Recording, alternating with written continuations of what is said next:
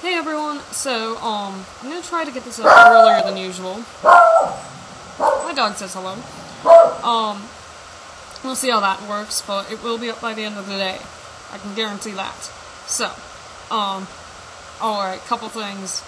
I'm so stoked about the fact that we've got a little advertisement, or, we're gonna be talking about on Beatles Rama, which is this great radio station online.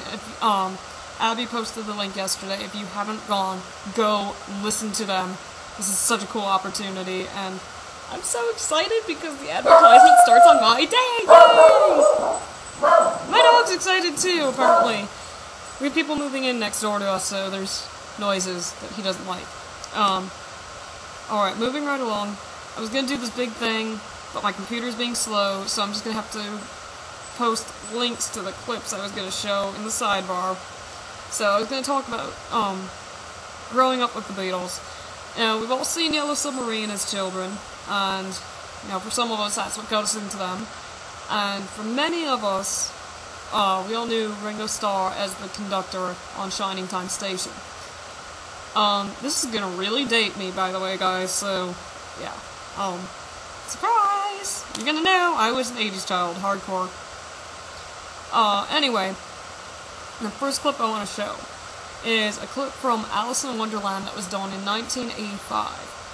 And I'm really picky about Alice in Wonderland because they almost always, or at least, well, the Disney version pissed me off especially, because they didn't include my favorite scene. My favorite scene in the book was the scene with the Griffin and the Mock Turtle. Well, this 1985 version has that. Not only that, but to make it even cooler, the Mock Turtle is played by Ringo Starr. I was in heaven when I was a kid because I love that clip in the book, and Ringo is the Mock Turtle. You get to see Ringo in tights, by the way, and he's so flippin' cute, and I love it. And the song he sings is adorable, and I used to love the song, and I still do, and I'll sing it sometimes. So you should really watch it. And then the next clip I'm going to talk about is I don't know if anyone else watched this when they were little. A lot of my friends didn't, so that's why I'm saying that. It was a British cartoon, but it was also shown in America, called Rupert.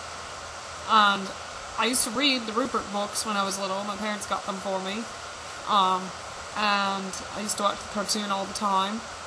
And if you ever watched Rupert as a kid, I'm pretty sure you know what I'm going to talk about. So, it's been a long time since I've seen the actual episode, but there was some episode where Rupert found this cave full of frogs, and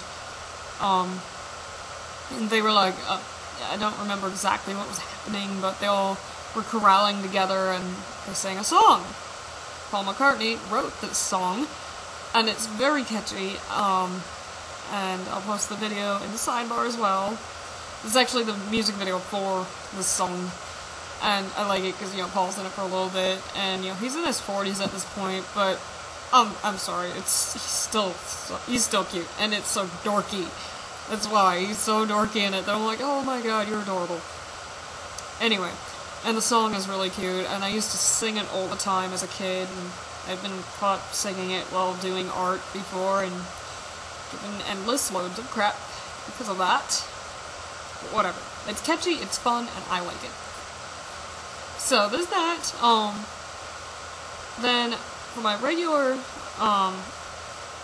stuff, for Beatles art today, I'm gonna do something a little different.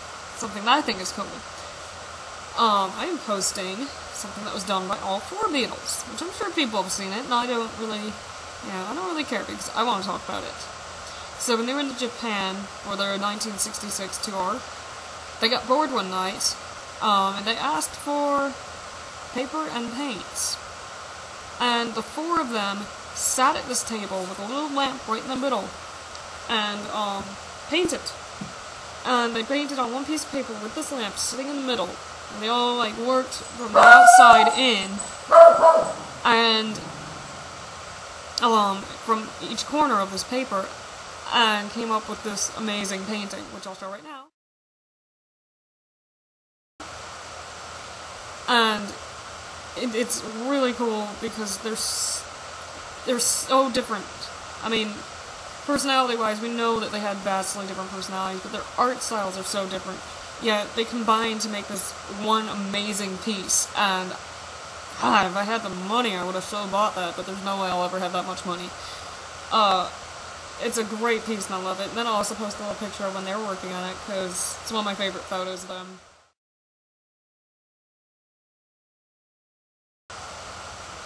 Alright, hey again, sorry about that.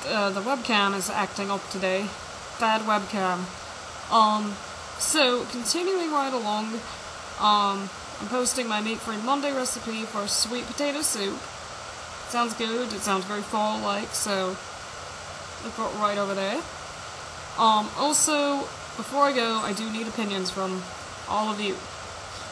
And I don't normally do this because tattoos are usually something I decide on. But this has been a year in the making and I still can't decide, and I'm getting inked on Friday, as it's really the only time I can get it done this year. So, I've been planning a Sgt. Pepper themed tattoo, and I'll explain that later, why, once I get it. The first would be the actual Sgt. Pepper logo. It needs to be the actual dimensions. And it's going to be going right here. The tattoo is whatever I decide on. And yeah, I'm double jointed, so my arm bends weird. And then the other is this little image, which I really like. And I will post the link to the artist site over here. She's a deviant artist. And again, it'll be going here. I've had both of these kind of in mind for a while, and I can't decide, and I'm getting inked Friday night. And my tattoo artist is awesome that she can do stuff on the last minute for whatever I decide. So, this is going to be probably the only time you will hear me ask for an opinion on what I get inked. Take this opportunity, let me know what you think. Until then, I will see you next Monday. Win or lose, sing or swim, one thing is certain.